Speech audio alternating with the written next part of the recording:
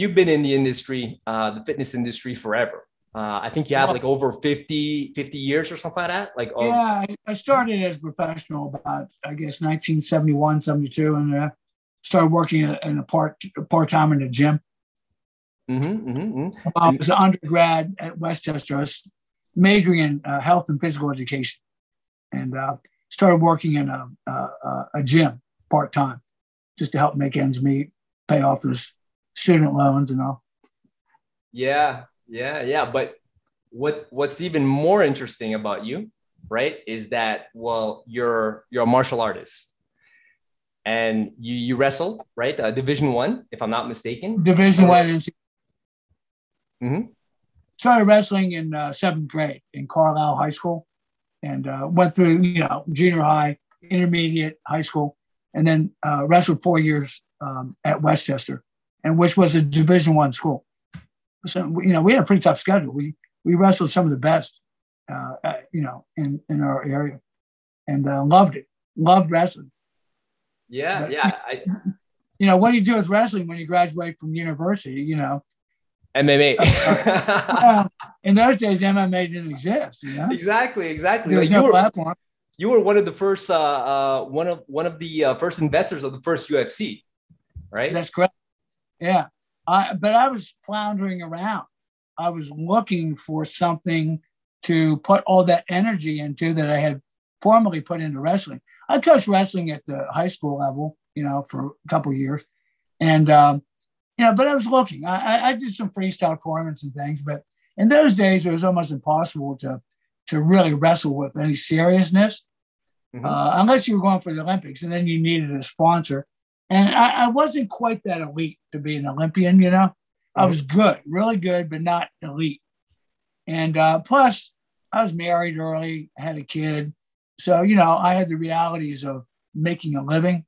So in those days, it was a lot tougher than it is now, And so I was just looking for something to put my energy into. And you found BJJ, and you were and you hooked up with the Gracies back in the days when the Gracies weren't even the Gracies yet. They weren't as well known, eh? No one ever heard of them. If you said Gracie Jiu-Jitsu, they say, what? You mean Japanese Jiu-Jitsu? Or if you said Brazilian Jiu-Jitsu, they'd say, well, you mean Japanese, right? Isn't Jiu-Jitsu Japanese? And trying to explain Brazilian Jiu-Jitsu and, even a final point, Gracie Jiu-Jitsu was impossible. People just didn't get it. But, they were pretty far away from where I was in Philly. So I had to travel back and forth. In the meantime, I had opened up my own gym in 1990. After working at many different gyms all over the country, I finally opened my own. And at the same time, I started just like a club. I wasn't really qualified to teach, but I did have wrestling, and I knew how to organize a practice. I coached wrestling, so I knew how to coach, and it was just a bunch of guys just rolling around in the back of my gym. But then that started to expand.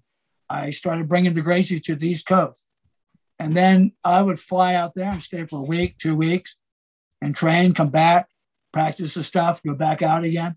So because I worked for myself, I was able to set up my own schedule. Hey, did you learn at the same time as Chuck Norris? Because Chuck Norris hooked up with the Machado brothers, right? And that was learning from them. Just before me. Just a little bit before you. Okay, so yeah, like a year or so, when all that happened. And then a friend of mine, Richard Bressler, he just wrote a book, Worth Defending. Maybe you've seen it. He was with Nguyen from the very beginning.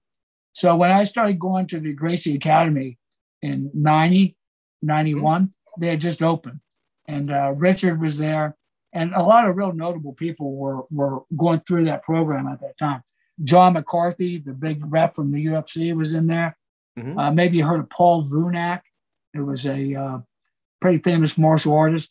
I think he was doing Jeet Kune Do. And, there was like a who's who of people going through the school, Oleg Tuktarov that fought in the UFC, Sambo guy. He used to stop in all the time. So it was a really interesting place to be, and a really interesting era,